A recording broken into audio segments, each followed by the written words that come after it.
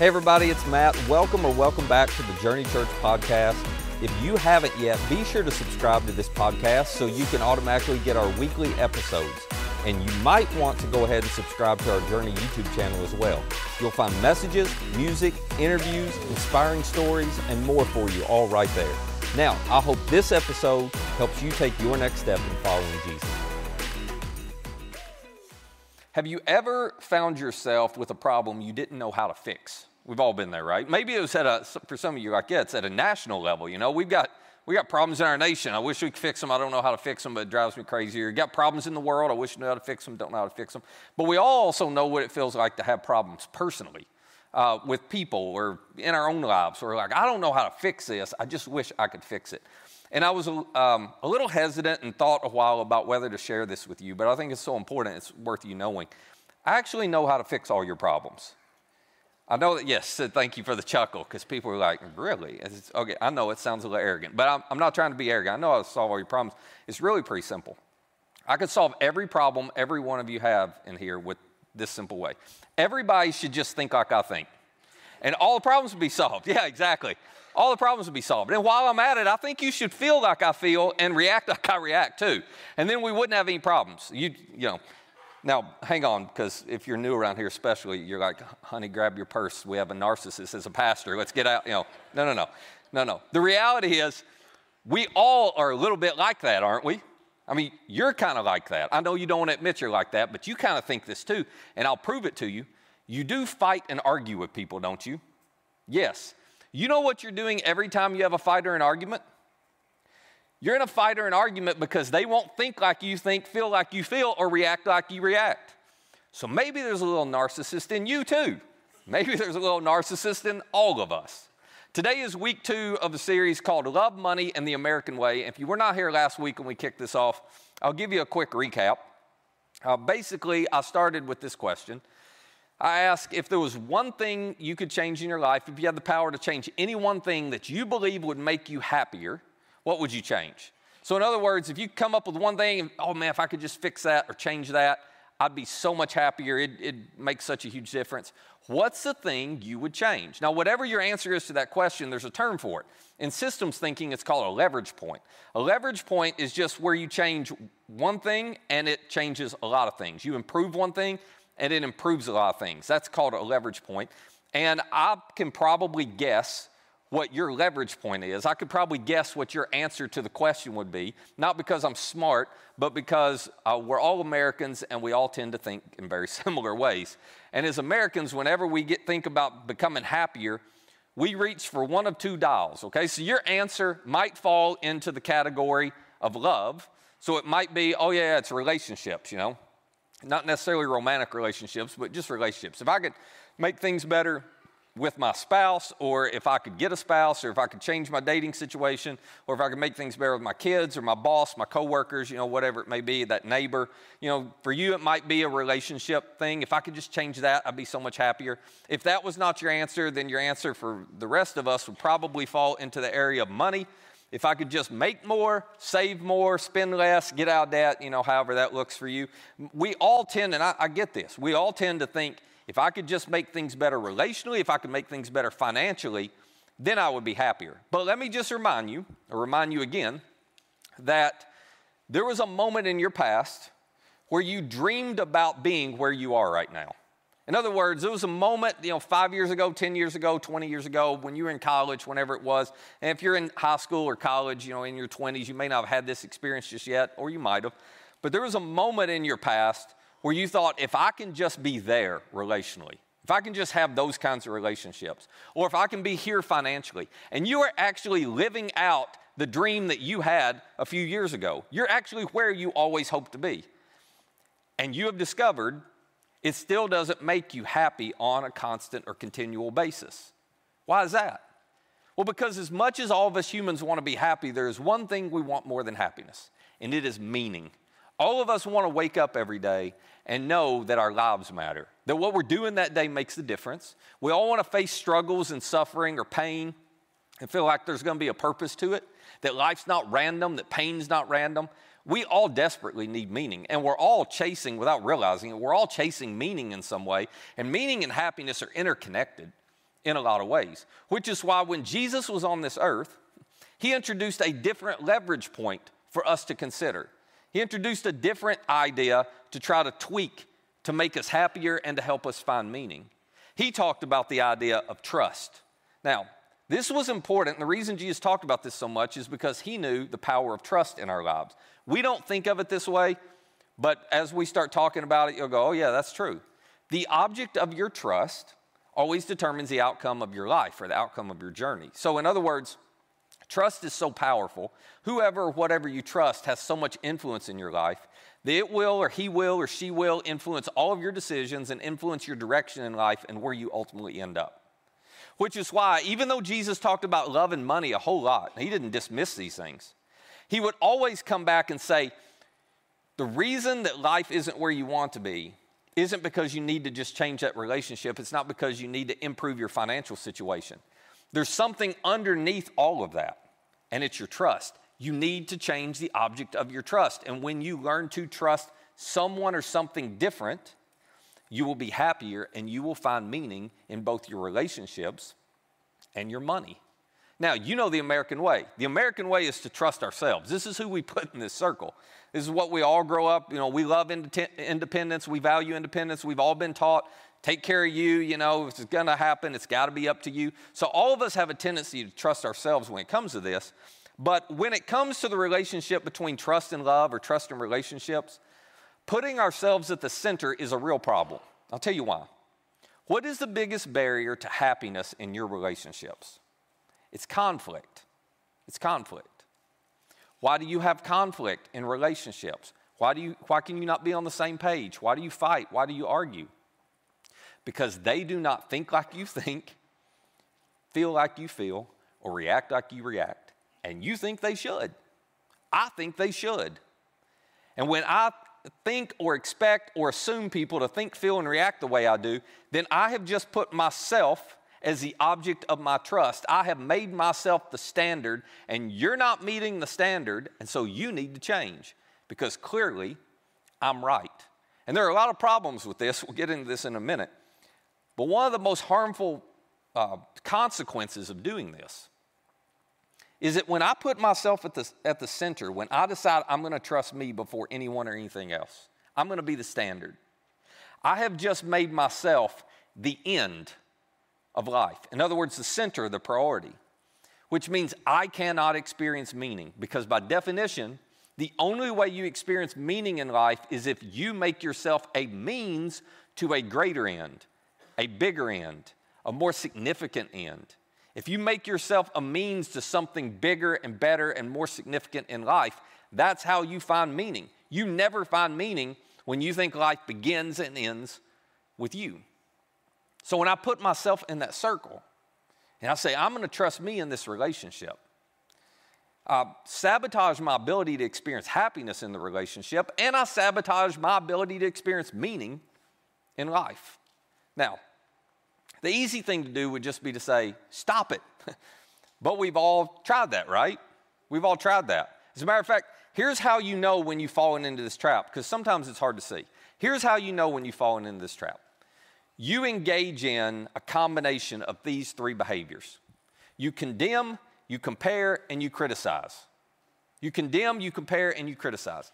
I know I have put myself as the standard, as the object of my trust in this relationship, as the one that I think everybody's got to think like me and feel like me and react like me. I know I've done it when I find myself condemning. I'm done with you. I can't believe, I don't understand. Clearly you're not willing and I don't know why you wouldn't. So I'm just done with you because you won't think the way you ought to think like I think. You won't feel the way I feel. I'm done with you. Or when I compare, I'm better than you. Okay, if you could just be a little bit more like me, I don't understand. It's not so hard. You know, do you see how I do it? You should do it that way. When I compare or when I criticize. And when I criticize, you know what I'm doing? I'm putting myself above you. I am literally acting as if I have the authority and the position to look down at you and say, let me tell you all the things you don't have right. But I clearly have it right because I am your standard. And I'll teach you how to think and feel and react a little bit more like me, but I'm going to criticize you when you don't. All of us have a tendency to engage in these behaviors, and the reason, none of us ever see this part, but the reason is because we have made ourselves the standard and we assume we are right. And so everybody should think, feel, and react the way we do. Meanwhile, on the other side, and you've been on the other side of this, right? If I condemn you, what do you feel? You feel shame. If I compare and treat myself or act like I'm better than you, what do you feel? You feel insecurity. If I criticize you, what do you feel? It diminishes your self-worth and your sense of value. So again, none of us, I think, intentionally set out to do that, but all of us have been guilty of it. And we know these three behaviors do not make relationships healthier. We know that. But we can't stop doing them. You know why we can't stop doing them? Because we are not willing to change the object of our trust. We're not willing to remove ourselves from the circle and release the idea that we're the standard and everybody should think, feel, and react the way we do. So interestingly enough, Jesus in his most famous sermon, he talked about this. It was almost like he knew us, huh? Like this would be a problem. He talked about this. And he put his finger on why we struggle with this. And then he showed us how to fix it. Here's what he said. Do not judge, or you too will be judged. Now, this verse or this statement has been misapplied at times. Jesus is not saying here by don't judge that you can't have moral judgments on things, you can't see things as right and wrong. He's not saying you shouldn't have hard conversations in love with people where you're talking about things that, maybe they're doing that you think is going to be harmful to them. He's not saying that. This word judge literally means to condemn. So Jesus is saying, hey, how about you not belittle and berate people? How about you not cancel people? How about you not get so frustrated with people when they won't think, feel, and react the way you do that you just give up on them, that you're done with them? How about you not do that? Because after all, he reminds us, for in the same way you judge others, you're going to be judged. In other words, if that's how you treat other people, guess what? That's going to end up being what comes back to you.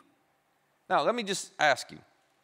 Whenever you are not your best version of yourself, okay, you lose your temper, you're impatient, you're greedy, you're stingy, you're selfish, whatever it is. Whenever you're not your best version of yourself, how do you want to be treated by the other people around you? You do not want their condemnation, do you? No. What you want is mercy and grace and forgiveness and love. As a matter of fact, you want them to look back at you and go, hey, I know that's not what you're normally like. Don't worry about it. Don't worry about it. It's not a big deal. You just had a bad moment. It's fine. I mean, you want that kind of second chance, don't you? You want that kind of generous attitude and explanation. Jesus is going, well, there's no way you'll ever experience that if you're constantly turning around when somebody's not their best version of themselves and judging them, condemning them. He goes on, he says, and with the measure that you use, it'll be measured to you. This is the idea of comparing. He says, okay, if you're constantly going around saying, we don't say this out loud, but acting as if I'm the standard, you should think, feel, and react just like me. And you're not. So how about you become a little bit more like me? I'll show you all the things you got wrong. Now, Jesus isn't saying this is how life should work. He's just saying, we all know this is how life works. If you treat other people that way, that's probably how other people are going to treat you. And you're going to end up losing the ability to have meaningful, healthy relationships because you'll never be able to stop condemning, comparing, and criticizing. So Jesus says, let me show you how to fix that. And he asks us a question that none of us really want to answer. Here's what he says next. Why do you look at the speck of sawdust in your brother's eye? So this is somebody you've got a relationship with. And you pay no attention to the plank in your own eye. To which, if we're honest, we read that question and we're like, I think you got confused, Jesus. You just misspoke because they've got the plank and I've got the speck. They're the ones with all the problems. I'm pretty close to right on most everything, So if you took the blame pie, because there's a blame pie for every situation, if you looked at this conflict between us and you took the blame pie, I'm going to acknowledge that there's a tiny little slice of that's mine. You got to zoom in real close to see it, but it's in there, I'll acknowledge that. But the majority of it's theirs because after all, She compared me to my father-in-law. What do you expect me to say? He said I was just like my mom. They said that I could never and I always and I couldn't believe, I just reacted the way I reacted because of what they did. So I got a little slice of it, but they're the one with the plank. They're the one with the big problem. I don't really have much of a problem. I'll try to react better next time, but I don't have much of a problem. Jesus goes, no. You are confused. You've set yourself up as the standard. And so you can't see your own issues. You're blind to them because you assume you're right and everybody should think, feel, and react like you. He goes on. He says, let me ask you, how can you say to your brother, how can you say to this person you're in conflict with, hey, let me take that speck out of your eye when all the time there's a plank in your own eye? To which, if we're honest, we would say, well, I can look at them and tell them, let me fix your problems because I think I've got mine fixed. That's why I can say that. Because I do view myself as right. I do view myself as a standard. I do trust myself. I put myself right in the center of my life. I'm trusting in me, and they should follow me. Jesus says, nope. You have just assumed a role that is not yours to assume. You, me, we are not the standard. He makes that very clear. He gets a little mean. He says, you hypocrite. It's like, you don't have to be that harsh. He's going, no. You know what a hypocrite is? A hypocrite is someone who assumes a role that's not theirs to assume. He's going, you're trying to be somebody you're not. You're trying to do something you have no right or authority to do. You hypocrite. First, take the plank out of your own eye. Then you'll see clearly to take the speck out of your brother's eye. When you choose to trust you, and when you become convinced that you're right, you're the standard. I know you got a few flaws here and there, but for the most part, you're the standard. And if they would think like me, if they would feel like me, if they would react like me, everything would be better in our relationship. The minute you do that, guess what you have done? You have just created a blind spot where it is impossible for you to see your own issues. You've got planks. You got big problems. You don't know they're there. You don't even want to see them because you're the standard. They're the ones who need to change, not you. And you will blow their issues out of proportion. You will magnify little things in their lives and condemn, compare, and criticize while ignoring the massive issues in your own heart. And Jesus' point here is, if you want to have healthier relationships, if you want to learn how to stop those behaviors, condemning, comparing, criticizing, you have to stop trusting you. You have to stop making yourself the standard. You have to replace, in the circle here, you have to replace you with him. He is the standard. And let me tell you why that's good news. If you start, and if I start comparing ourselves to Jesus, we go, oh, there's a big gap.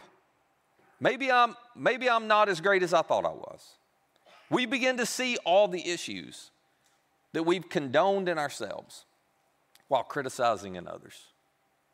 And all of a sudden, if Jesus is my standard instead of me being the standard, then my gap is so big, I'm not really worried about how big his gap is, and I'm not really worried about how big her gap is, because the reality is all of our gaps are so big that we might as well all be working on stuff together. I'm not nearly as critical. I'm certainly not going to condemn. I'm not interested in comparing because I realize how far I have to go. So I don't have the time nor the motivation to criticize you for how far you have to go. This was Jesus' point.